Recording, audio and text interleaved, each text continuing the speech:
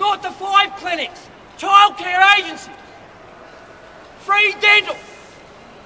We're talking about the 70s.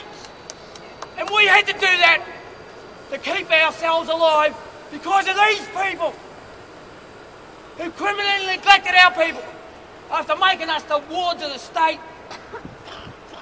They had a fiduciary obligation and a duty of care to the original people of this land. And guess what they did to us?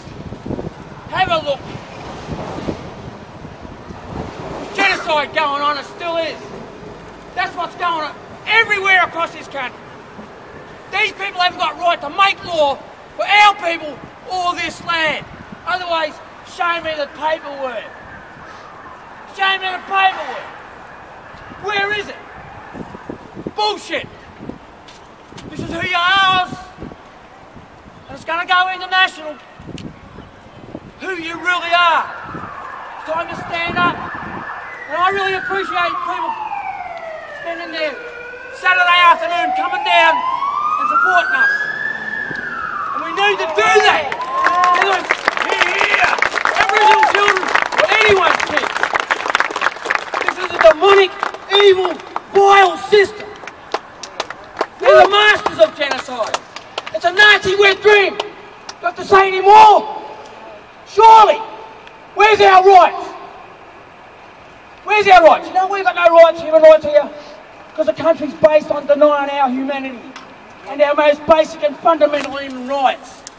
So, because your denialism and your lack of sin and having any compassion for our people, we're being tortured every day, forced to assimilate into the thing you most despise, most on earth. No, not good, folks. Check out the surveys on our kids recently about the happiness factor. Guess what our kids scored, folks? Who knows? We don't know. It was 0. What have we got to lose? We've got the highest suicide rate of children on earth. They're destroying this sacred land.